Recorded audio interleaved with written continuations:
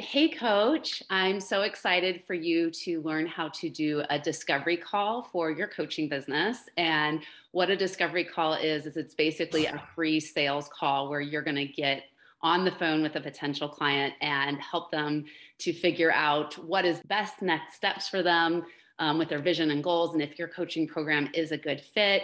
And so today we have Krista, another fabulous Krista, who is one of our current coach training students, and she's going to be doing a mock discovery call with me. So I am going to be the potential client. She is going to be the coach, and we're going to do this for about 10 minutes to show you all what a discovery call can look and feel like. And then after that, we will do some commentary and some feedback so you all can understand what was happening in the discovery call today.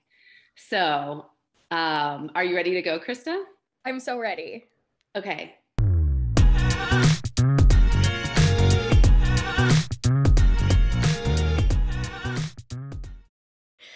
Hi, Krista. How are you? Hi, Krista. I'm so excited to talk with you today. I know I'm so happy you booked this call. I saw your little appointment notification come through and I just got so excited. Um, so how's your day going so far? It's going pretty well. We had to pick up my son early from daycare because we have ice outside right Oh now. man. But luckily, we were able to get him home safely, and he's taking a nap, so I can focus on my business stuff right now. Oh, that's fantastic. I'm glad y'all are home safe and sleep. Little one is sleeping and comfortable and everything. Yeah. So, I saw that you booked online, and since we haven't had a discovery call before, I'd love to just let you know a little bit about what to expect. So, today we're just gonna chat. I'm gonna ask you some questions where I get to know a little bit more about your goals and what you're hoping to possibly get out of coaching, and then at the end, we can talk about the different ways we could work together. Does that sound good for you? Yeah, that's perfect. I love it. Okay, awesome. So, what inspired you to book this call today?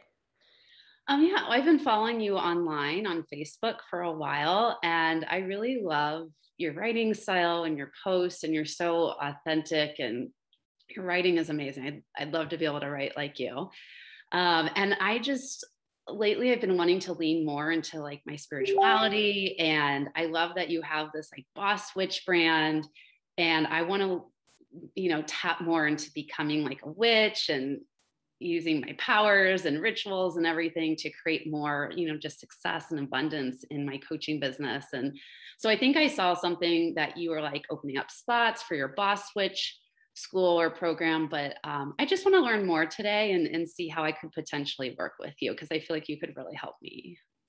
Absolutely. I thank you so much for the compliment. That is just wonderful. I'm so glad that the writing is resonating with you, and I am more than happy to teach you anything you want to know about writing and witchcraft and all the things.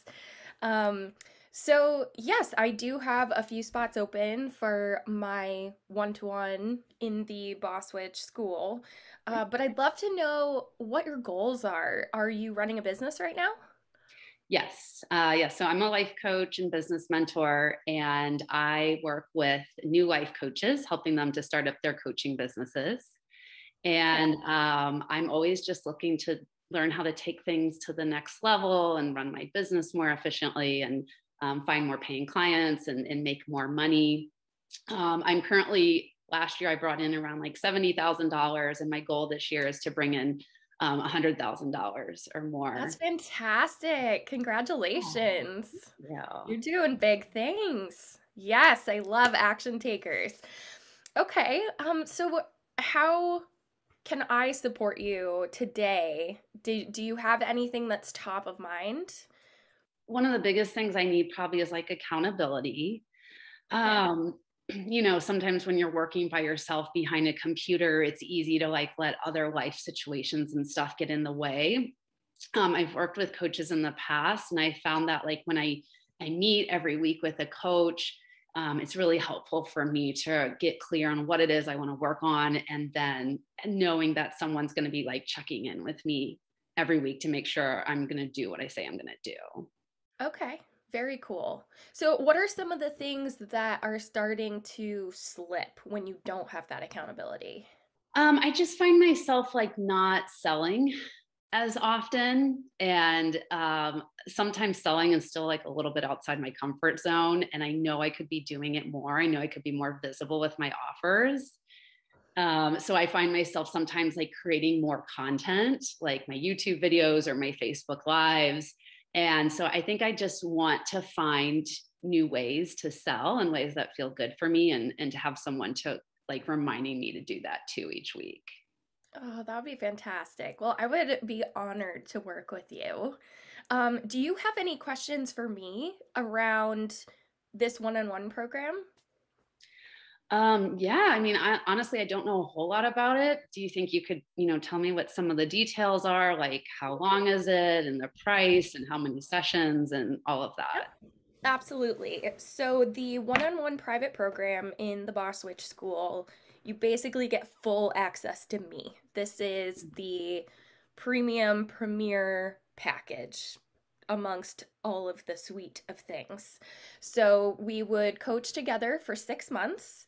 We have one 60-minute coaching call via Zoom every single week, except for the week of the full moon. And in on the week of the full moon, instead of having our regularly scheduled coaching call, you're going to have a appointment to spend some self-love time with yourself. It's like Love that. serious integration, you know. This isn't just skipping a week. This is actually dedicating that hour to demonstrating to the universe that you love yourself and you love your business and doing that magic. So, in addition to the coaching calls, you also get support from me during my office hours. And when you join, you'll get a welcome packet with your full call schedule. You'll get the link to the Zoom meetings. You'll get my cell phone number because I'm really big on just like text me if something goes on, if there's an emergency, if you just need a little extra pick me up, you can text me. As long as it's during my office hours, you can expect me to respond within about 3 hours of receiving your message. If it's off hours, it might take a little bit longer, but I'm always here for my clients.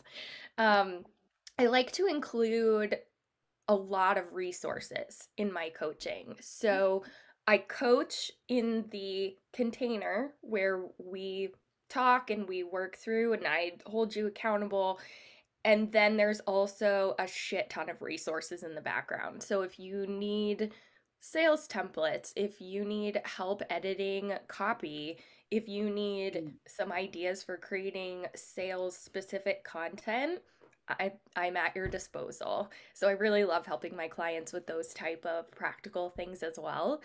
Um, and as a one-on-one client, you also get access for the full 6 months to any masterclasses, events, or programs I have going on. You have a full like VIP ticket to all of it. Um, and I think that covers everything. The price is $10,000 for 6 months, and I do have pay in full options, or I have a monthly payment plan. That is $1,666 per month for 6 months, and I'm flexible with the payment plans as well to work with what you need. So, Okay. how does that feel? Yeah, that feels pretty good. I probably will go with the monthly payment plan for right now. Oh, I love it. Yeah. Okay, Yeah. fabulous. So, can I take your credit card information now? Yeah, I do just have one question. Sure. Um, so I'm just a little worried because, like I said, I do run a full-time business and I have a toddler that he's not in full-time daycare. And I just like want to really make sure that I have time for this. What is kind of like the time commitment each week, would you say? So,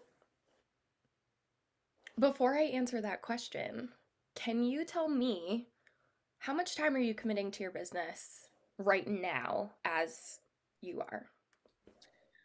I would say like do about like 4 hours a day. So like 20 hours a week, I work on my business. And then the rest of the time, I'm taking care of my son.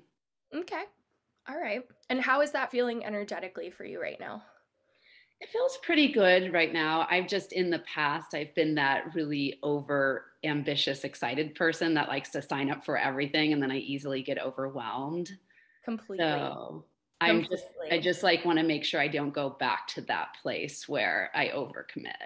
Mm-hmm. That is absolutely something that's so normal, and I hear it all the time. And I am that person too. I can easily overcommit if I go on autopilot and just get excited and sign up for all the things. So, my job as a responsible coach is to make sure that you aren't overextending yourself and to just keep checking in because it's very easy to go on autopilot. So, every week, so that would be 1 hour per week, we have our coaching call in terms of time. Any of the additional master classes and programs, I would love to have you involved, but I would like you to do an energy check. It's optional. You can attend, you can not attend. It really depends on what you feel is going to feed your soul, feed your business, feed your skills. I mean, if and a lot of this you could watch a replay while Lincoln is napping. So all of this content is pretty flexible. Um, Coaching does require commitment. Being in this coaching relationship, and obviously you were interested and got in touch with me because you're ready to kind of up level things, right? Mhm. Yeah. Yeah. So it may take an additional time commitment in the off hours between our calls just to check in with yourself and go through, like, you'll take notes during calls, I'll take notes during calls, and you may come away at the end of each session with, okay, I'm committed to trying to write a new post, or I'm committed to an extra hour of sleep tomorrow, or an extra 15 minutes of meditation. So your time commitment that you make in this program is going to be up to you. And the time you put into it will directly reflect what you get out of it. But the last thing I want you to do is burn out. So Okay. if you are already feeling overwhelmed and you have a million courses on your plate, this probably isn't a great fit for you at this time. But if you feel like you have an extra hour or 2 hours a week to dedicate to this work, then I think you'd be okay. Okay. Yeah, I think that sounds doable. I could do that. Okay, fabulous. All All right. right. Well, I've got my payment form pulled up right now. I can go ahead and enter your information and I can send over the contract. Okay. Sounds great. Let's do it. Fabulous. Do you have any more questions? No, I think that's it. I You love it. answered everything. I really appreciate it. I love it. Awesome. Okay, so you all got to see what a potential mock discovery call can look like. I think Krista did a fabulous job today. And what I'm going to help you all to do now is I'm going to do a share screen and I'm going to show you all the discovery call checklist that I provide for. I provide this for my coach training students and also my members who join my membership, Find Your First Paying Client. So you all can get access to this when you join my membership. And we'll go through this worksheet together really fast, and I'll show you just all the really awesome things that Krista did to make this a fabulous discovery call. So that way you all can learn what to include in your discovery calls moving forward as well. Like I said, here's the discovery call checklist, and you all will get access to this whether you join coach training or the coaching membership. So I don't really know if Krista did a pre-ritual ceremony or not to create a positive, abundant mindset, but I always recommend that coaches do that before they get on a sales call to be in the right mindset. It's everything. The next thing that Krista did that I really liked is she created her opening statement to create that trust. Trust is the number one ingredient in sales, and I really felt like she showed up as a leader and showed up as the expert of her coaching process. She didn't quite use this exact phrase here, which is totally fine. Like, I encourage everybody to find their own way, own unique way of saying things, and shouldn't go off a template that someone else gives you. So she did a really great job at introducing herself and telling me what to expect for the upcoming call, which made me feel really safe. And I didn't feel like I had to wonder what we were going to talk about. And so I just really appreciated that as the potential client today. And then in this part, this is where you're going to kind of start to bring in your coaching skills and ask some open-ended questions. And you're not really doing coaching in this part because we don't have enough time to dive into people's issues, but we really do want to understand like why the client booked a call with us, and then take the time to really hear about their vision and their goals, and to almost do more of like an interview type of style, which Krista did a great job with. And so she started off with that first question of basically saying like, what made you book the call today? That's a really great place to start out. And she didn't go through all of these questions, and that's totally okay. To be honest, I don't go through all of these questions on my discovery call either, but it's nice to have them in the background in case I get stuck or I don't know what to say. So these are some things that you can definitely ask, and remember to keep them open-ended to keep the conversation going. And then what you want to do is, after you take some time to, understand what your client is looking for, and then if you're feeling like this is going to be a good match, you feel like it's going to be a good match energetically, and that your program is going to be a good fit based off what the client is saying, then you want to make sure to not forget to invite the client to work with you. This is something that I see a lot of coaches forget to do.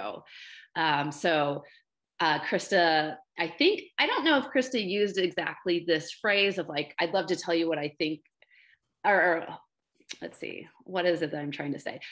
When I do my discovery calls, I like to say something along the lines of like, based off what I'm hearing you say today, I think we would be a really great fit to work together. Would it be all right for me to tell you about the details of my coaching package at this time? So Krista, I'm curious, do you remember what it is that you said to me before you started diving into the details of your coaching package? So I think at the beginning of the call, I said that I was going to ask you some questions, and then we could discuss a little bit about what to work, like how to work together. And then I can't really remember if, oh, so I asked you if you had any questions, and you asked me, I'd love to know more about your coaching Okay. program. I'm interested in your one-on-one, but how much is it? How long is it? What's included? Yada, Okay. yada. And you kind of invited me to do it. Right. I've done this enough times now that, yeah, I kind of took the initiative here. But probably maybe a lot of clients wouldn't know to ask that. So yeah, I would encourage Krista to be a little bit more direct next time and say like, yeah, I really would love to work with you. And based off everything I'm hearing, I really feel like my program would be a good fit. Can I share the details of my program with you at this time? And by asking that question, you're putting your client at choice, and you're creating trust for them and allowing them to say yes to moving forward. So that's something it's important to remember to do on sales calls. Again, trust is the number one ingredient in sales. And then at the end, a lot of times after you share the details of your coaching package, a lot of times objections can come up. So that can be objections around, I need to talk to my partner or my husband or wife first, or kind of like what I said, I'm afraid I'm not going to have enough time to commit, or I'm worried about the money piece. It's basically just like unprocessed fear coming up. And this is where you can actually bring in a little bit of coaching with permission. So I thought Krista did a really great job at handling this.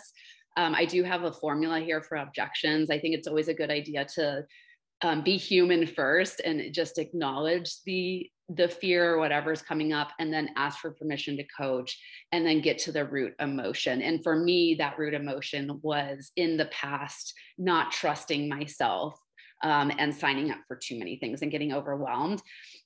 And something that I would have liked to see Krista maybe do a little bit differently for her next discovery call is, instead of saying, well, I don't know if this program would be a good fit for you if you don't have the time, is to almost like see it as a challenge and say, actually, my program would be the perfect fit for you because we could help you to work on work-life balance, or we could help you to work on energy management, or like almost like using my objection as like kind of the first coaching request for us to work together.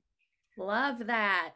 Yeah, yeah, because we've Oh, already determined I'm a good fit for this program. And so when I heard you say, I don't, I mean, I think it is good to do that sometimes, but it almost started to create a little bit of doubt for me. So yeah, I would just love to see next time use that as a way to say, like, actually, this is kind of one of the first things that we could work on is helping you to find, yeah, more work-life balance with running your business and taking care of your child at the same time. Would you be open to that? I love that. That feels so much more expansive than Yeah. there's so many sales courses and stuff out there that are just like make it exclusive and don't come off as too eager and everything like that. And it was just like, I, in the moment, felt like maybe, oh, I don't want to push too hard.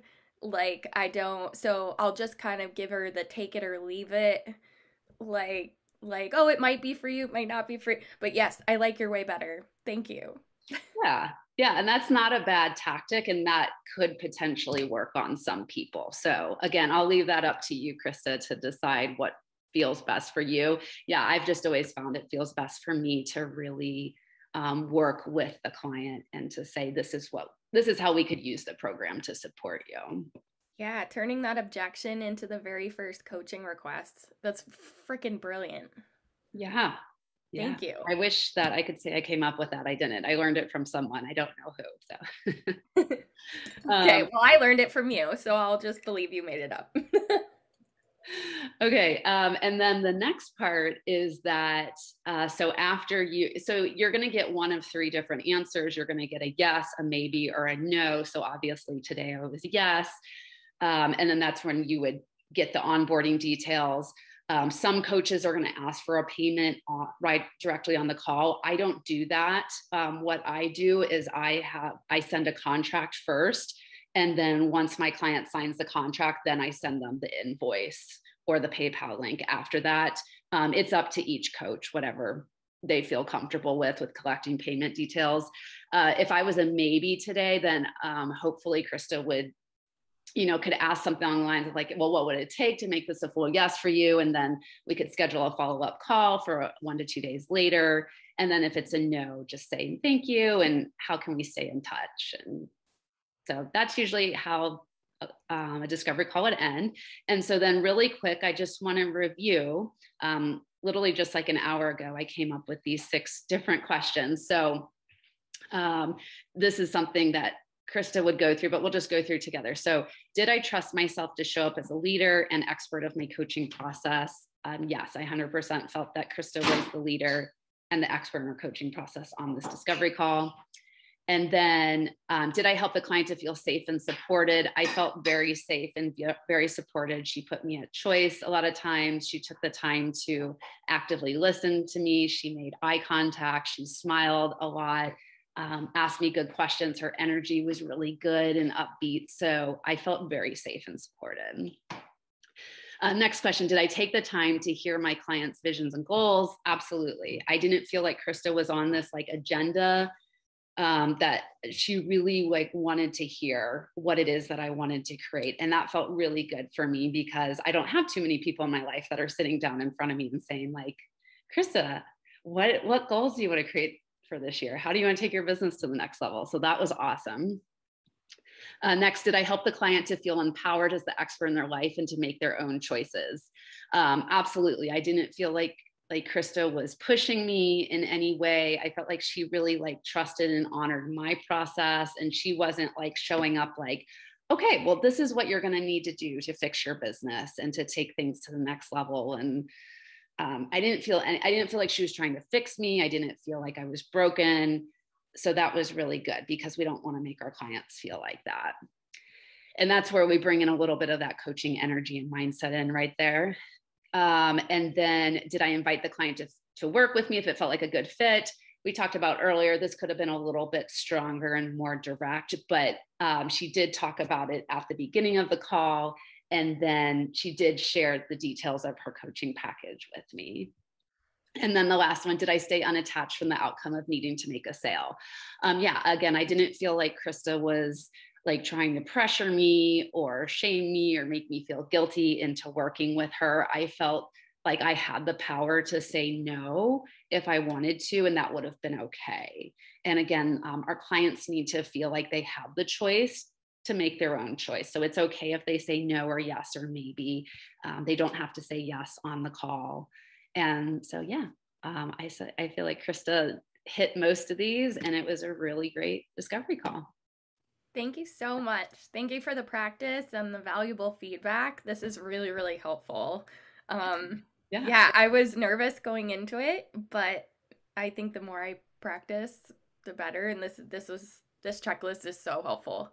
Good. Yeah, absolutely. Yeah, just so for, everyone watching here, most of us aren't born at being good at sales. Sales No. is a learned skill. It takes time and it takes practice. And so if you're ready to feel really confident with getting on discovery calls with potential clients and wanting to find paying clients, then I would highly, highly recommend joining my coaching membership, Find Your First Paying Client. So you'll get access to this discovery call checklist. And then we also have live business trainings every month. So we'll help you to improve your sales skills and knowing the things to say and ask on your discovery calls. And then you'll also get time to practice it as well. We do a lot of role playing, and you'll get feedback from me. So I would highly, highly, highly recommend joining the membership. So just go ahead and check out the link below the video where you can get more information. And thank you again, Krista, for being our demo coach today. I so appreciate your time and energy, and I can't wait for you to sell out all of your coaching spots and to continue to keep making money. Thank you so much. I appreciate you and all of your feedback. And yeah, if you guys are thinking about joining the program, the membership, or the life coach training, it's worth every frickin' penny. So just do it. Okay, that's my plug. Yeah, but you're awesome and I appreciate you. Thank you. All right. Bye, everyone.